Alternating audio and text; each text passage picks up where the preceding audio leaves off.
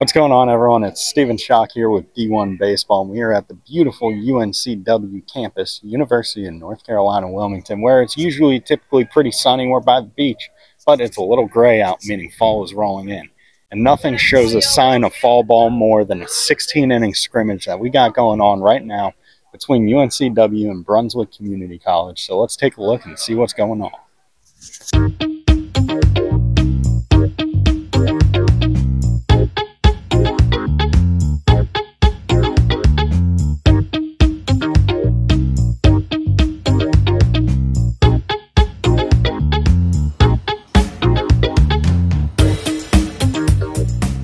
So one of the best things about going to these fall ball games is a lot of the times they're free. And if they're free, that means there's no real tickets to check, which means you can pretty much sit wherever you want.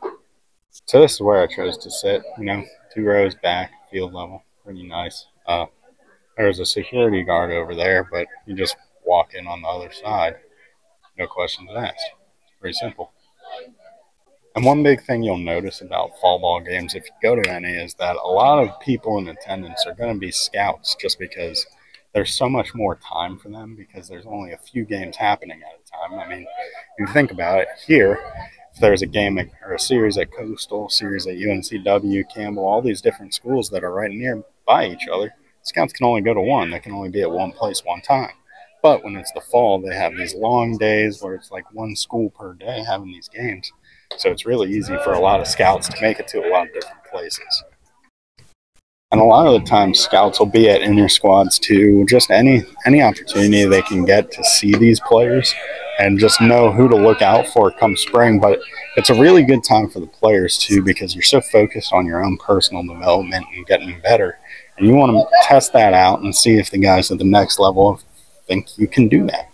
So when you're in the springtime, you're just so focused on winning. So winning as a team, you don't really have the time to focus on those individual goals, but the fall is a really good time, especially as a college player, to refine those. So game number 1 has come and gone, and now we are 2 innings into game number 2, making it 11 innings in on the day for these kids. The weather has cleared up significantly. We got 75 with a nice breeze. We've moved out to these Adirondack chairs in left field. Phenomenal place to take in a baseball game. I think this is either Kentucky Bluegrass or Bermuda.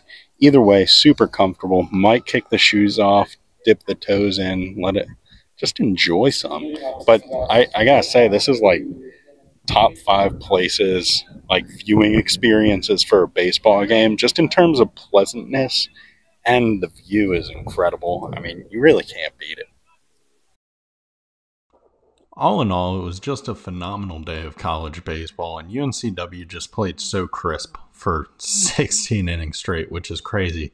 But if you're a UNCW fan, there's a lot to be excited about. They returned 7 of 9 starting players, and they had a lot of success last season, so they'll probably be building on that this year. In terms of stadiums, I really this is one of my favorite places to watch college baseball just because it's a simple stadium. It pays homage to a lot of the guys who made a splash in the baseball world. It's got this sick little walkway that takes you up to the field, and you get a really nice view of all the action when you go up that little walkway. It's really cool. And then it has these palm trees to remind you, yeah, you're at a college baseball game, but you're also by the beach, so that's very cool. And then the concession stand, it's a perfect concession stand. It's got everything you want, and the food is phenomenal. Now, UNCW won both games of the doubleheader, scoring 13 runs in each game. The second game, they had a 5th inning where they scored 10 runs, just an offensive explosion. And after the game, we were able to get onto the field and interview super senior Jack Kroom. I'm still not really sure what he and I talked about. And then I was able to interview head coach Randy Hood and talk to him about his recent contract extension. So here are those interviews now.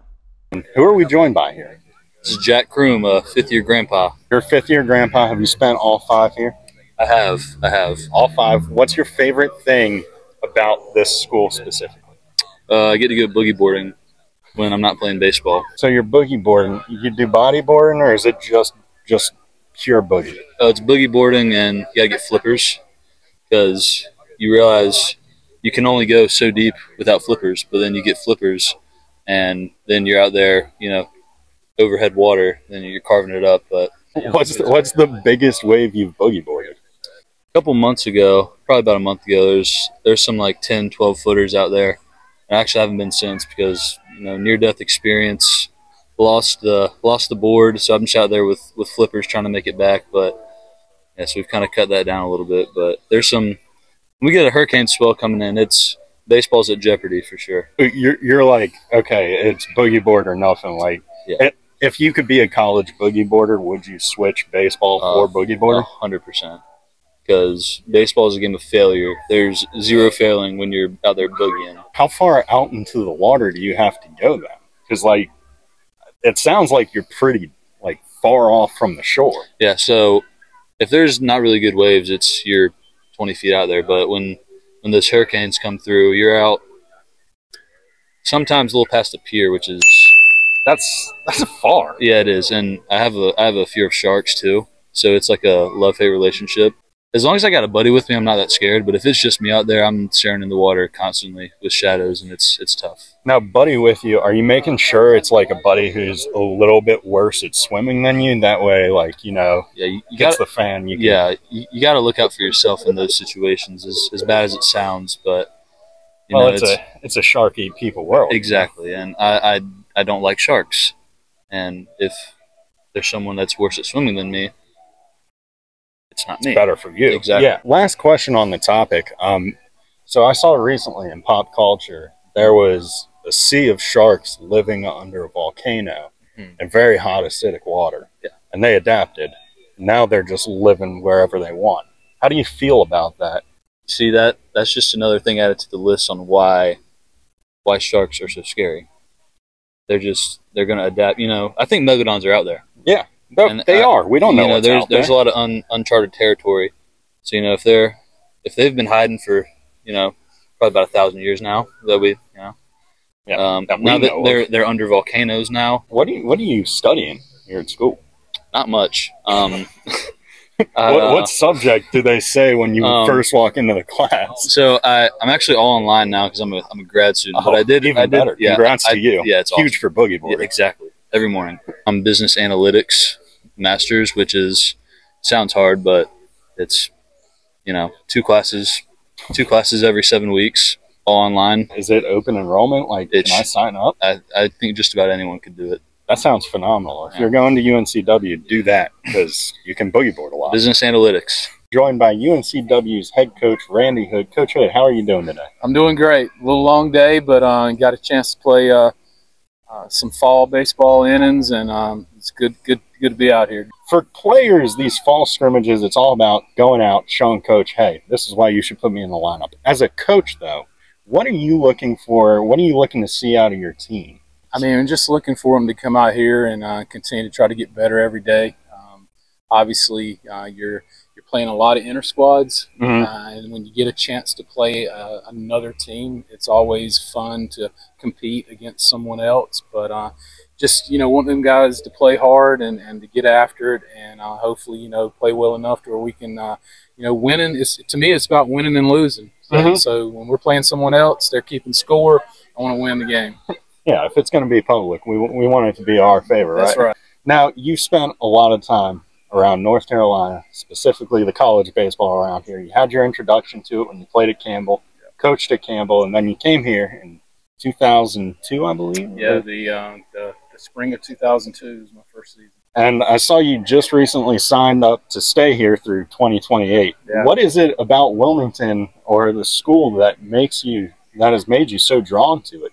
Well, I got this opportunity like 23 years ago to come here, so it sounds like a long time. I'm kind of dating myself, but just the opportunity to come here and continue to build on what the coach staff and that our program was, and we've been able to have a lot of success over the last 2 decades. And I still think there's another level we can get to, and I want to continue to be a part of it. And get the opportunity for another 5 years is because you got good baseball players and good coaches and good support staff. It's not just me. It's about what those guys do, and I'm really grateful and thankful, and I'm looking forward to continue to see where we can take this. Last season, you guys had a lot of success winning the regular season and the conference tournament.